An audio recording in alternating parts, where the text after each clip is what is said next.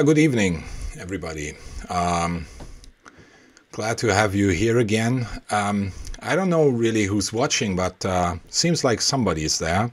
That's nice. I'd really appreciate it if you join me in the chat.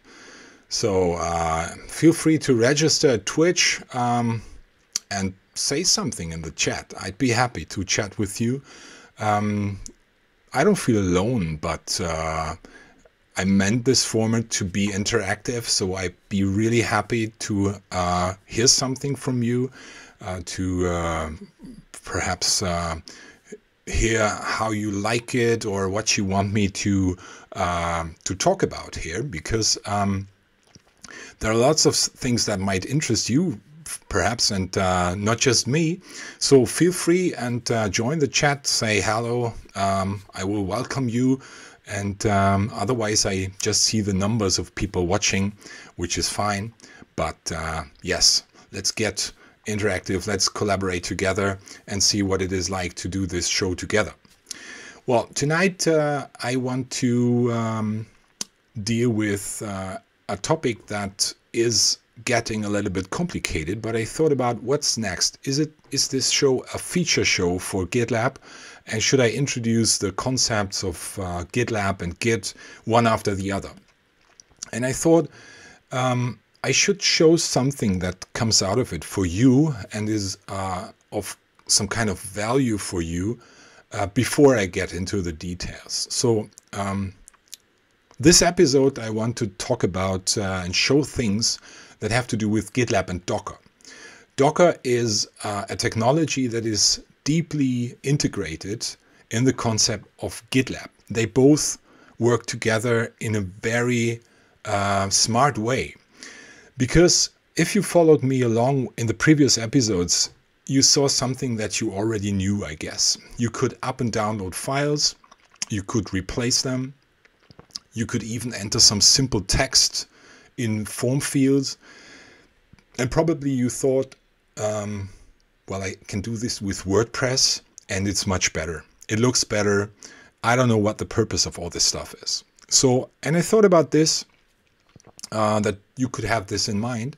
And I want to give you an impression of the potentials of building stuff with GitLab today. And as I said before, GitLab and Docker, they both work together in a very flexible and smart way. So what I'm going to talk about and show tonight is the further development of our very simple project. I guess you remember. Oopsie, that's me. See, I have to switch this here. This is the project of Paula Peterson. She is at the same state as she was last week, so I did not change anything. And it's still the report on animals in the neighborhood. So what I want to do today is show how the simple text that we have here, which is this file and some other files, can be transformed or converted into a different output. And I take this as an example for that you can build anything you have in mind with GitLab. Well, not everything that you think of, but I want to give you an impression of the potentials of building stuff with GitLab in a collaborative way. So the first thing is let's recap what we did. There is a markdown file here, and it's called readme.md. And the markdown file is rendered in the browser because GitLab does that for us. So if you think of what we did before, you can click on the README file and you can click on Edit. And you can, well, I click on this soft wrap here. And you can add text, you can change text and add markdown text and formatting in this text file. And then you click on commit changes, and what you did gets added to the version history, and a new state of the file is being saved in the system. So let's do this here. Let's just be lazy and copy this paragraph and paste it again.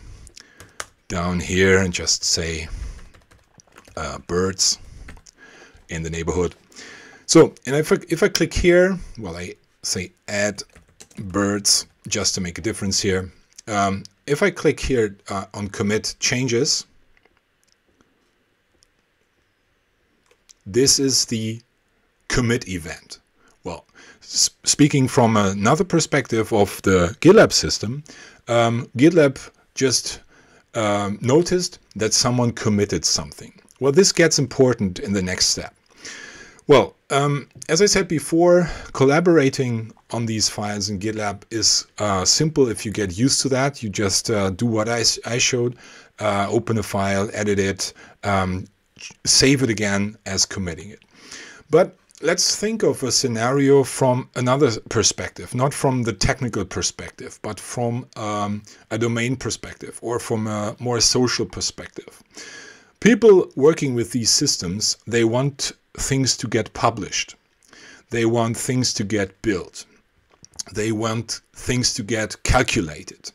So there's always an intention behind collaboration in these systems. Well, let's take WordPress again. The idea of putting text and pictures into this form fields and then click on publish or update. The intention behind that is to get text and other artifacts published on the web. And you take WordPress for that because everything else is quite complicated, because you would have to write HTML, you would have to know how to write PHP or Python to get such a website system running as WordPress is. So WordPress is therefore a very widespread content management system for all purposes. So you can blog with it, you can make web shops with it, you can make learning environments with WordPress. You can think of everything that it is for. So it's a very universal content management system. And my point tonight is that GitLab is also a very universal content management system, but in another way. It's not just for websites. It is for building everything that can be built with your hands on the computer if you know how to do it. So that means you can use your computer in a very nerdy way, because you have to type text commands, or you have to exactly know what to type, what kind of command you have to type so that your computer does something. So most people are not used to that, and they don't need that. This is not something that can be criticized, but many people are not used to that, and they don't need that. And I want to show that this stuff that is very mighty and has a high potential, putting things on your computer with text commands and in an unusual and non-graphical way, that this can be transferred into GitLab to get you in a position of very conveniently doing stuff with GitLab and building documents, articles, websites, blog articles, open educational resources, or even books. And to get started with that, I would like to introduce you to something that we have not yet switched on. Because on the left-hand side, you see something here that we have configured in the first episode. So what we want to do is we want to build a PDF file out of this Markdown document here. This is the first thing we're going to do. So the idea is to make a PDF document out of this Markdown file without using your computer at all. So I want to do this within GitLab. So let's see how we can do that and explain the steps one after the other and look back and see what happens. So let's do something first.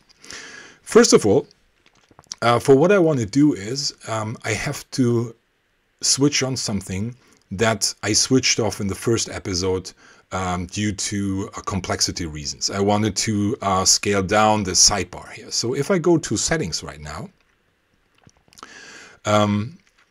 I can have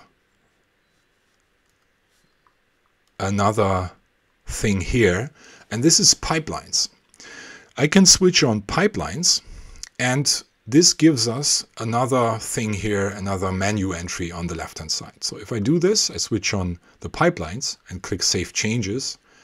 The sidebar gets updated, and I get something that is called CI/CD. CI/CD is short for continuous integration and continuous deployment, or continuous delivery. Not quite sure what is meant here, but both are fine.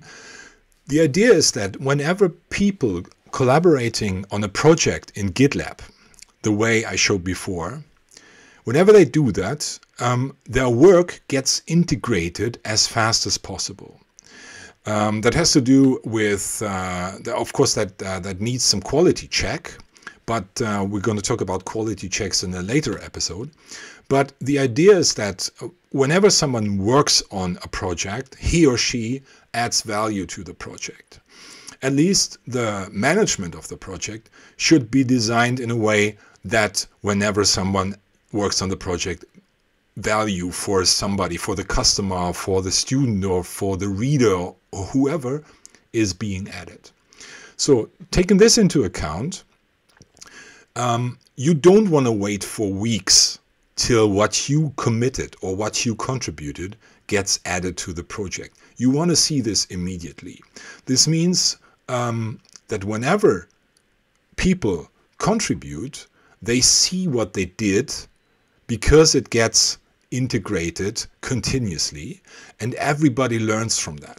That is something that comes from the Agile movement, where you learn fast, you fail fast, and you see what everybody contributes very fast so that everybody can learn and see, well, this is what we did, this is not what we wanted, let's change it. And let's change it fast and not after weeks. So continuous integration and also continuous delivery or continuous deployment are workflow methods or project management aspects that mean that whatever we do gets built into the whole product immediately.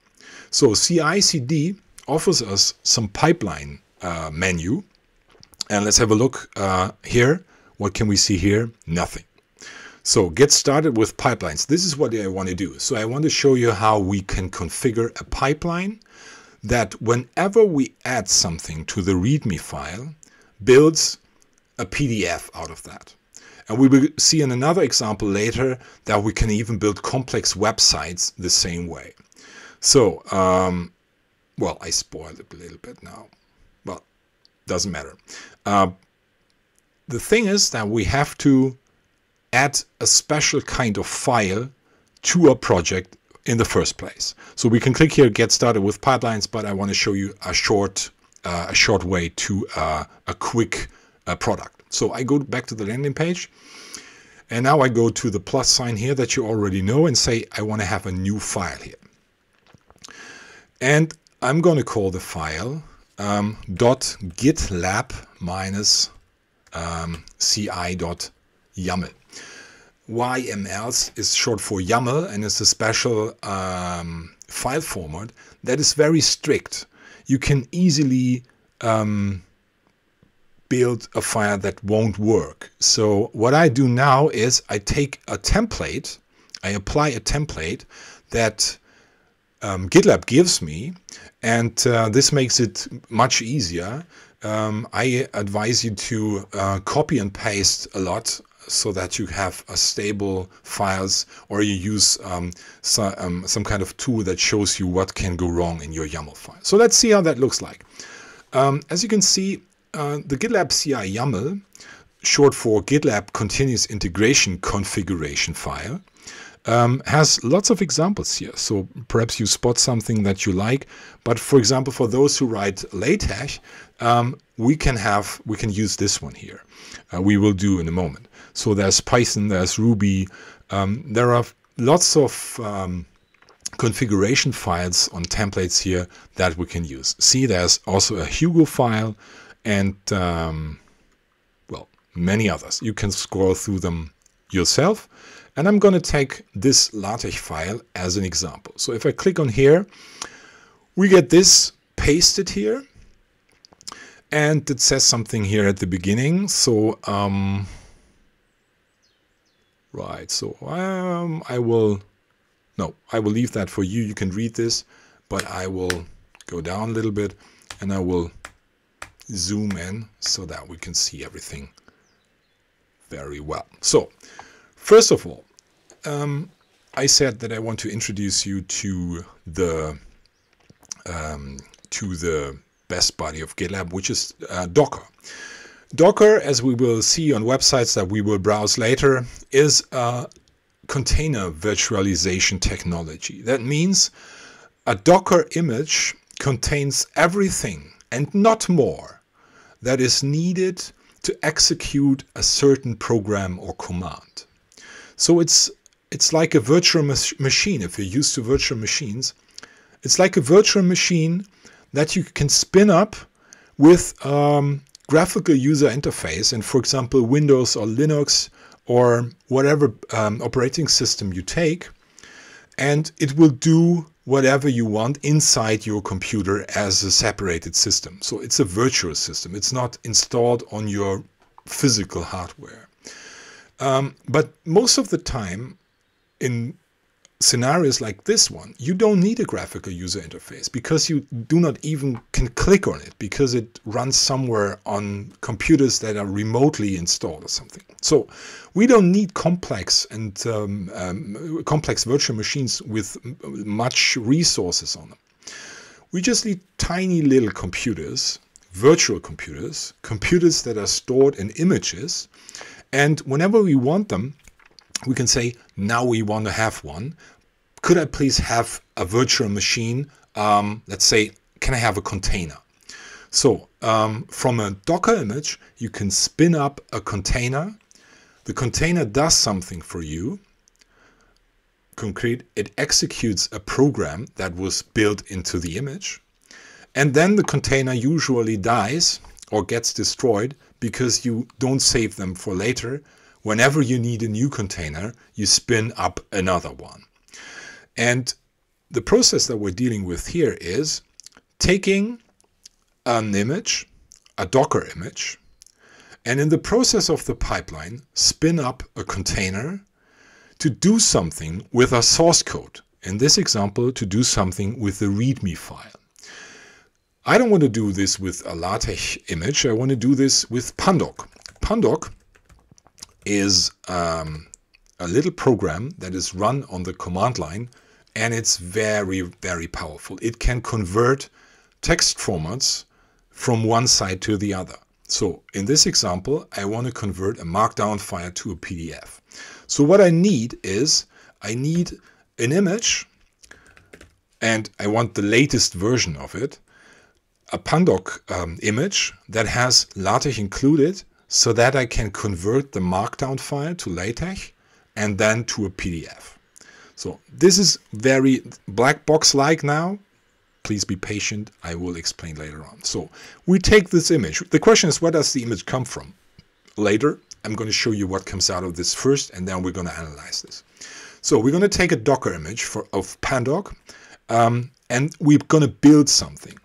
And this script line here is the command that everybody would have to type on his or her own computer to do what I'm now doing on the server where GitLab is running.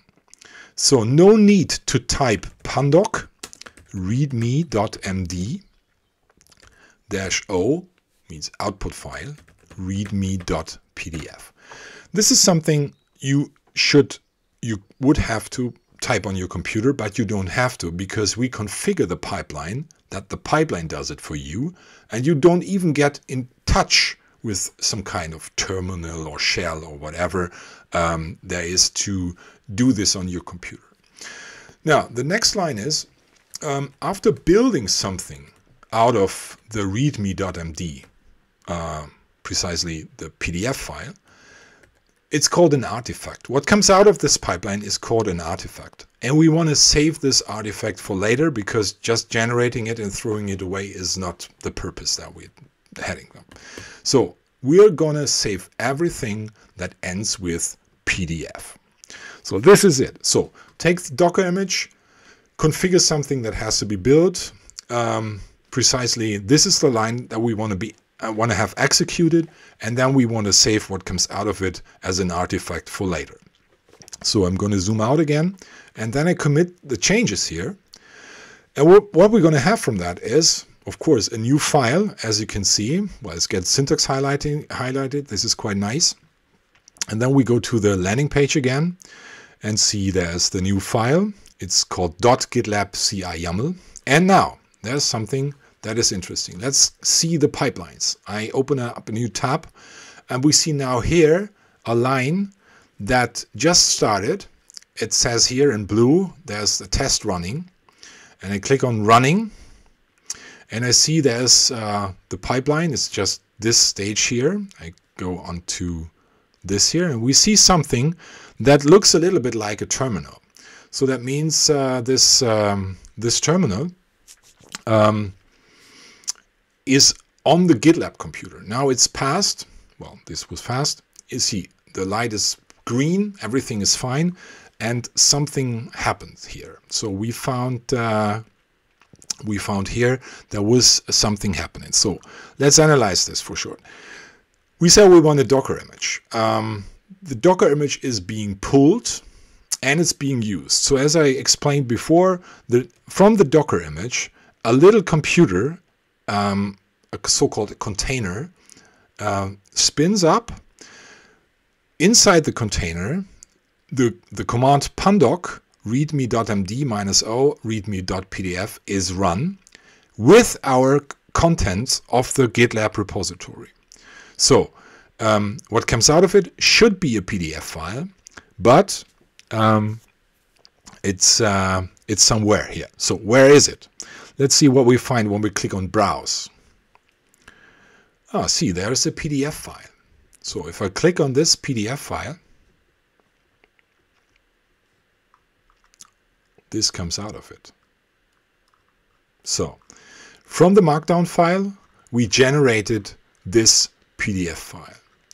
So how is that? Again, first of all, you have to configure your pipeline. This is what you do here. And we said, please take this image, and the question now is, where does it come from? And then build, with this command, build the PDF. Now, if you don't put something else here instead of some kind of name first, and then a slash, and then something afterwards, GitLab goes to the Docker Hub. So let's explore the Docker Hub. The Docker Hub is a free online platform.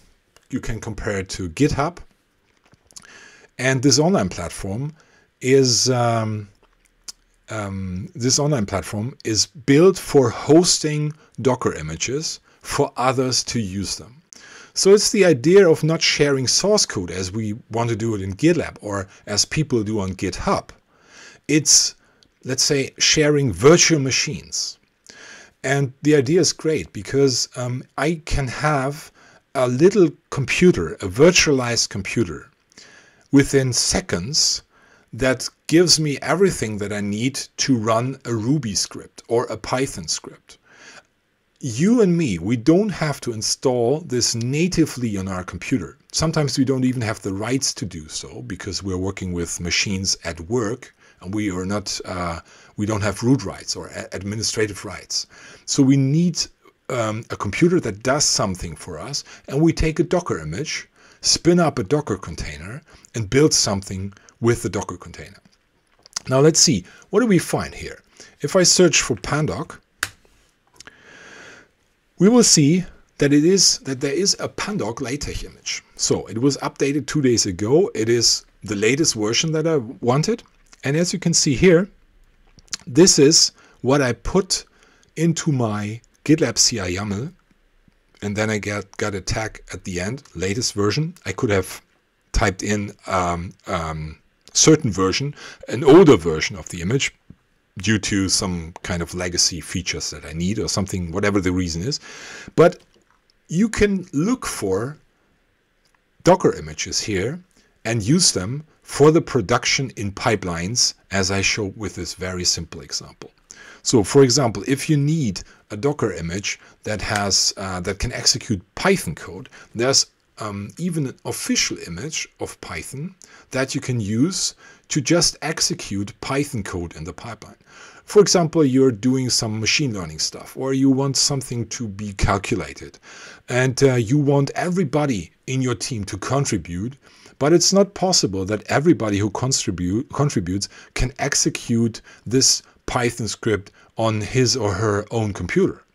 So they need to have it executed on a remote computer. And this is what we're talking about today, configuring GitLab for executing source code with programs that come in Docker images.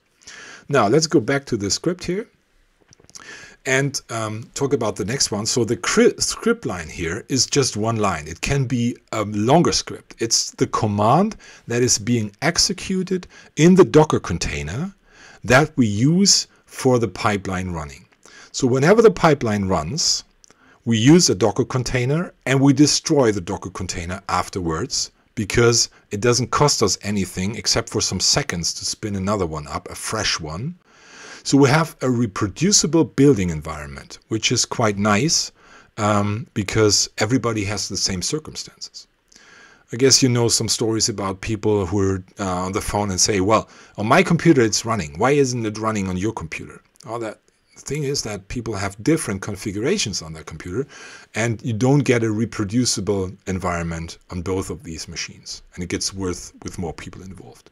So you have a reliable Docker image that is always the same. You know how it is configured, and you can use it in the pipeline.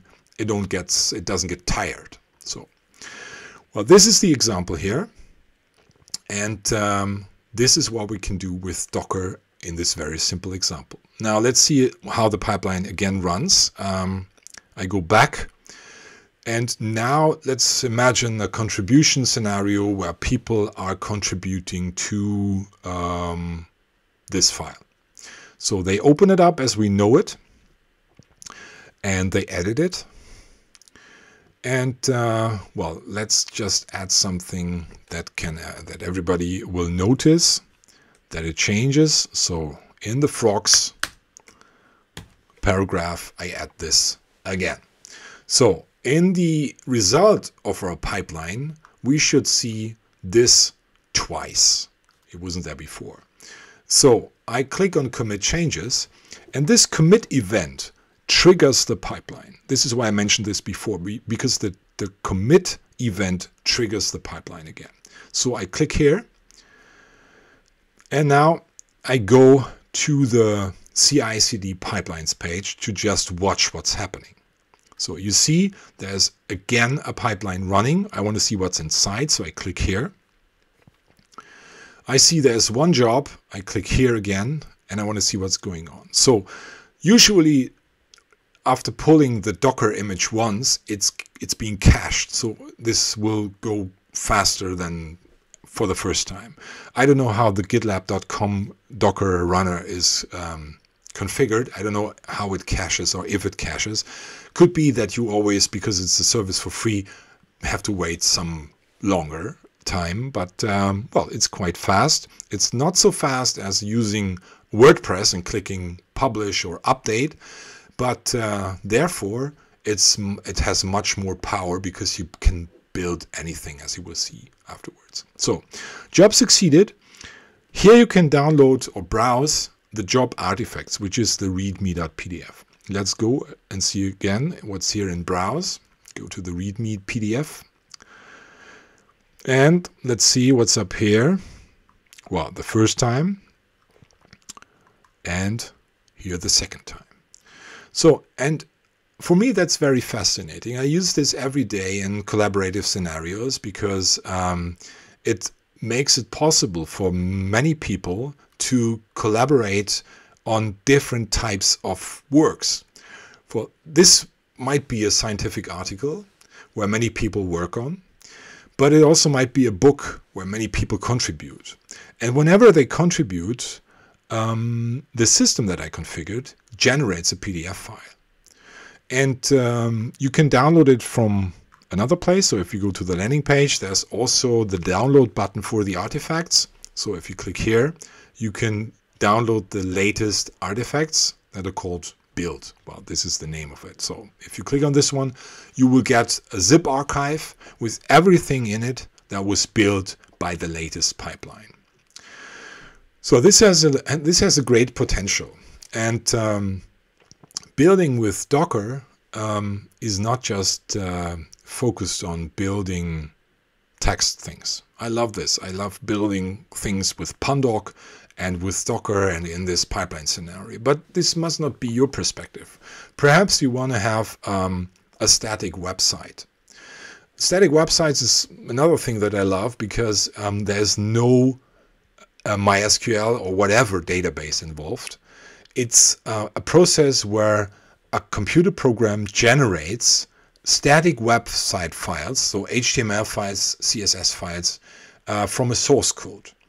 And if you deploy these static website files, it's difficult to hack them. They are very fast because there's no database that has to be queried and no PHP script has to run to render the website. It's after click, it's there immediately. And if you leave after 2 years at your job and you have a project website running on WordPress, you need somebody who cares for it. Like if you go on holiday and you have your cat at home, someone has to feed it. So if you have a WordPress installation and you leave the place, there has to be someone who cares for the WordPress installation, like for the cat. Otherwise, the updates will or the vulnerabilities of the WordPress installation will make the website very insecure, and perhaps the PHP version of the updated server doesn't fit. So I'm very fine with static websites because they are fast, they are secure, they are nearly not hackable, and this is everything I need. But building static websites always involves the terminal. And I want to give you an impression of what the terminal is. I don't know if you ever used it, but this is the terminal. I made it, I zoomed in a lot. So let's see. Well, this is the terminal. So, and I made a folder for tonight. And it includes another folder that's called Pandoc, just for the example. And this, what I'm doing here, involves some knowledge that you need to have to navigate this terminal. And I think it's not a good idea to tell people that they have to learn this in order to use the cool tools. And well, from my perspective, static site generators like Hugo or like Jekyll or Gitbook or even Pandoc, they are very fascinating tools because they can do this static website stuff. But to get people in the position of using these tools without having to learn this command line thing here, it's cool to have this in the pipeline configuration. So this is what I want to show you, how to get a website builder, my favorite one right now is Hugo, into this pipeline context and show you how you can get a universal content management system with GitLab where everybody can contribute to the files, and with this continuous integration, continuous delivery thing, after seconds, a new website is being built. So and I want to try this out to get you another impression of what you can do with this pipeline configuration. It's not just about text, it's also about complex systems. So let's go back to the browser and build a new project. So the new project should be, well, no, this is not where I want to go to. I want to go to this page. So I want to build a new project and tinker around a little bit with it. So you can try this for your own. So I could type in everything as we did in the first episode, but I want to use something that is being created from a template because it's faster and it's the same that you have. So it's not my knowledge.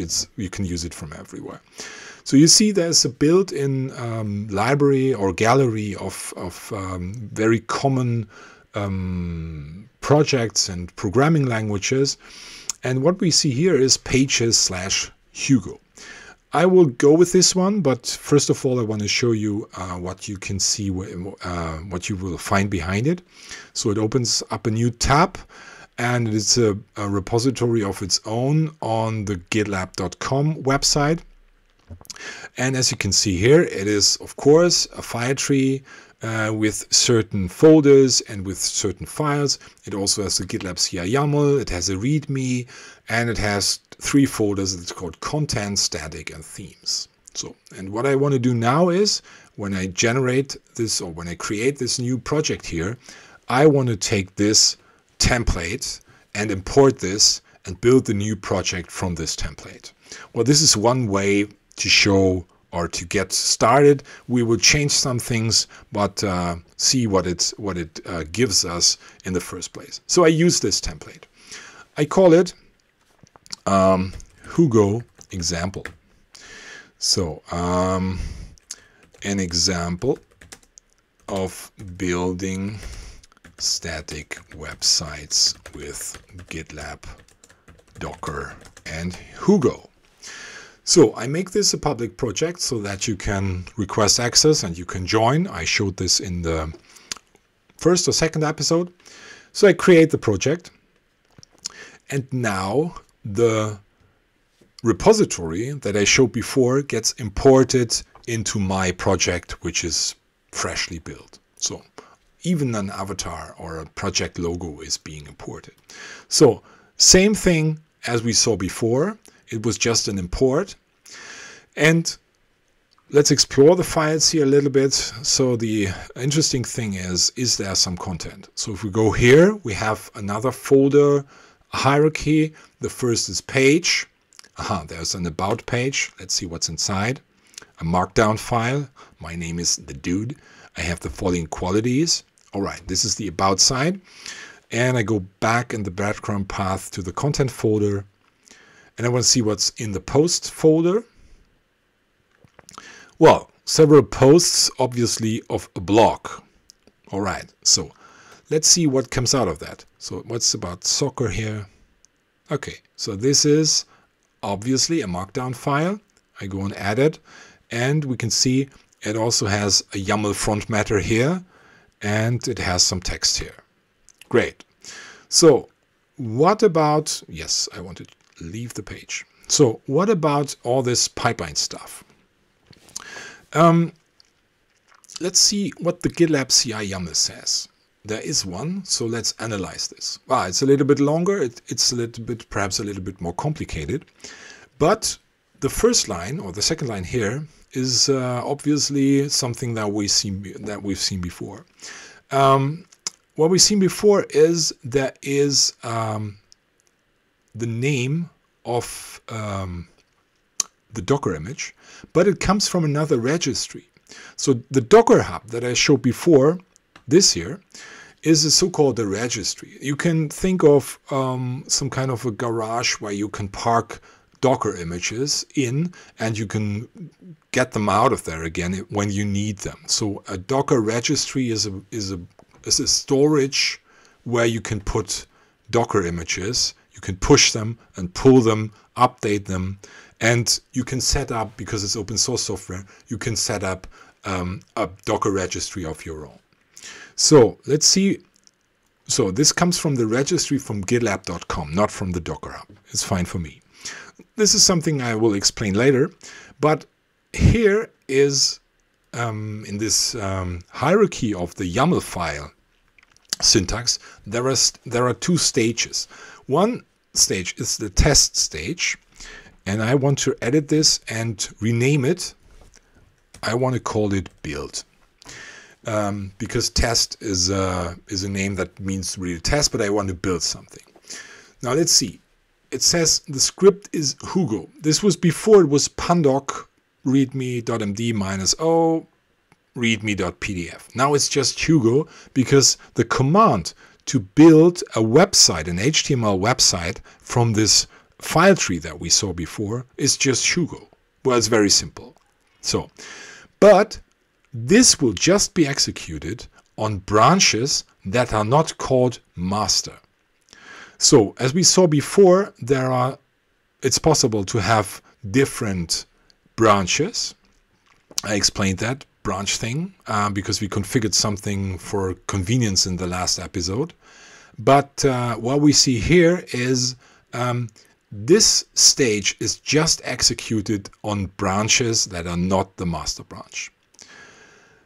The other thing is that the pages thing is obviously just executed on the master branch. Well, GitLab pages is a special concept. I don't want to talk about this here because it's a special concept. It's a great concept, but I want to talk about the general potentials of GitLab, and this is not just pages. It's the concept of building whatever you think of and do something special afterwards. So send a mail, push it on the Nextcloud, deploy it on a web server, whatever. This is the flexible potential of GitLab, and pages is a special use case I don't want to talk about in this episode. I want to show you the flexibility that you can build and push and deploy and send and upload everything that you build with GitLab in this pipeline concept. So let me add something. I want to add this here. So we want to save the artifacts for later. So, and the path is the same.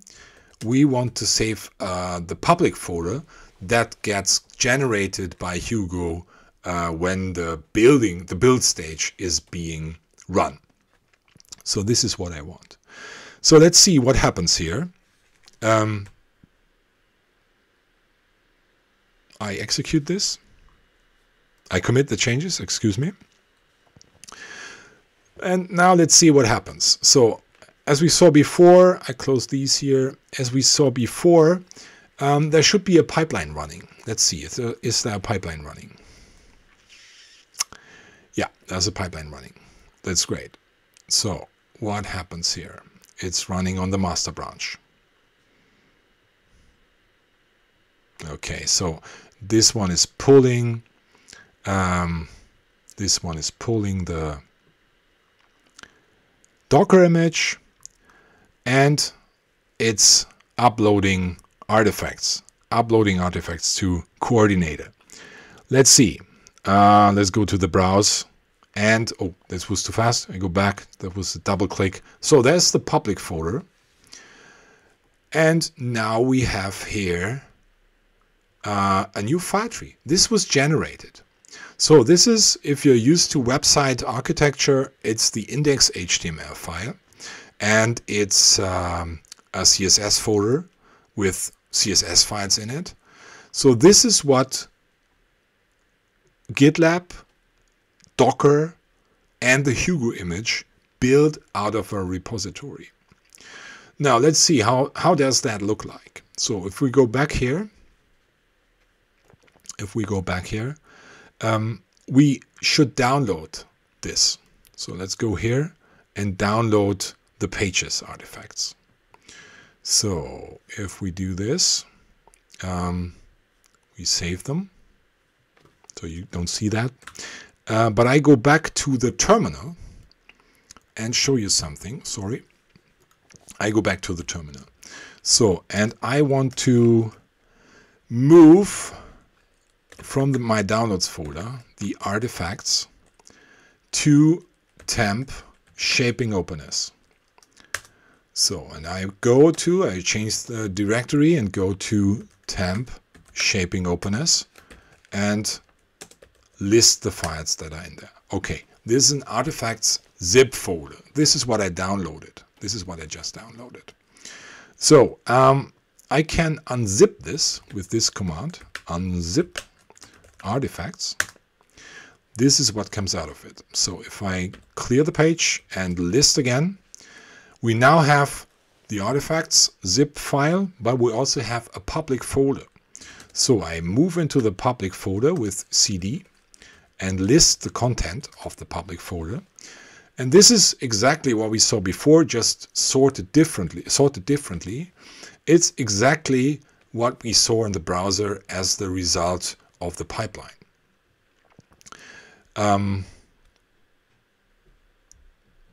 What does it look like? So we have to start a server now. And I can simulate this because I know how it works, but keep in mind that perhaps you don't know what I'm doing here. It's the first time you see it. And I wouldn't go so far and say, well, if you want to work like that, you have to know everything in the terminal. This is exactly what I don't want to tell here. This is just showing the complexity of what you need to know and what is necessary to run this on computers if we want to deal with this technology. And this is not my point. My point is that we encapsulate this complexity in the pipeline and the Docker images running in GitLab, so that nobody needs to know exactly what's going on here. If they want to know, they can learn it.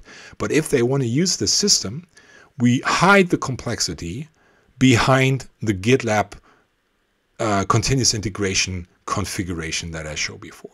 So this is just to explain what's behind it and give us a cliffhanger for the next episode. How can I avoid this and deploy a static website to a web server without really diving into it that deep that we can see here. So again, we're in this public folder and we want to deliver this website now. So I use a Python module that is called http.server. And this starts a web server on port 8000, which I can now open up in the browser. So I go back into the browser and I open up the local host on my computer on port 8000. There we go. This is what we just built with the pipeline. Let's see if we find the dude again. So let's go to about. Well, my name is the dude. There he is. So this is what we generated with the GitLab pipeline. Now, if we want to update this one, why you'd want to hang out with me. So let's change this line here. Everybody knows now, I think, who watched how this goes. This is not a secret. So we can go back here and we know it's in the content folder. It's on the page. It's the about page. And now we added this one. And there's the subtitle. Let's say, I'm a cool guy. So this is the change that we do. Now I commit this. Oh, well, this I hit Control Enter, which is the same as clicking on the commit button. I didn't tell you. So this is the same as clicking right down here. Now there's a change. There's again a pipeline running. We can see this in the Pipelines tab. The pipeline is running. You know what's behind that. It takes some time. It's downloading the image to execute the Hugo website generator. This is what it did. And there are the artifacts. We can have a look here. And as it is a page, I guess we find it here. And the about page is this one. So, oh, this is cool. It opens up in a new tab. I'm a cool guy. So as you can see, this is still here on a GitLab page. And the reason for this URL is that this is the pages concept. This is a cool concept. This is a good. So if you're interested in why this is published online, read the documentation about GitLab pages. It is cool. But this is some kind of a black box. This is cool, it's fast, but I want to deal with our concept because it gives us, in the next episode, we're going to see more flexibility, what we can do with the artifacts, not just put it somewhere where GitLab does it for us. I didn't configure that. Pages is a concept that is built in here and it just happens. I want to go back here and I want to show you that updating our website locally means downloading the whole stuff again. So I have to download this again. I have to move it in the terminal again to the place where the server is running, unpack it, and so on and so on. This is something nobody would do.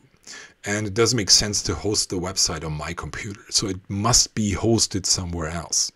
For example, you have a project website for work or for research project. And you have a machine running at the university or at your company. And it's web space that you want to use. So you need to know how to deploy the artifacts of such a pipeline to this web space. Another scenario that we started with is you have a report, a research report that you want to build in a collaborative way, as we said before with GitLab. And whenever somebody commits something, the report should be generated and should be, for example, sent by mail to somebody, or it should be uploaded into a Nextcloud, or it should be converted into various formats with Pandoc. I'm going to show this later. This was just a short example of the potentials of Pandoc. But you want to have different formats out of this markdown file. A PDF file, an HTML file, a Word document file. This is what you can build off it. So the scenarios vary, and the question is, what can I do with the artifacts? And in a next episode, I want to think about what I can do in the next episode. Perhaps it's this one. But what can we do with the artifacts later on? How can we deploy this website to somewhere else? Or can we deal with this pipeline in a sophisticated way that fits our needs? How does that work? So let's go back to the browser here. And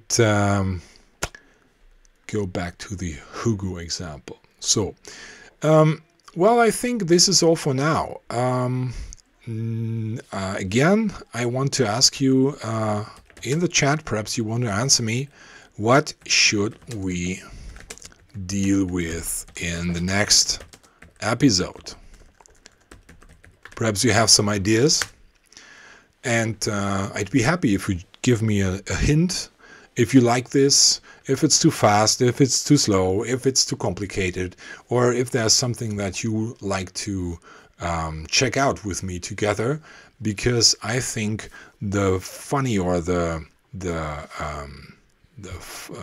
playful examples come up if we do this not even knowing each other, but collaboratively in this scenario, that we work together on a GitLab project. I'd be happy to test this out because then things happen that I haven't planned. Of course, I have planned something for the episode, but I like to see what happens if we work together here. Well, that's all for now. Please have a look at the Vimeo website that I set up to host all the previous episodes.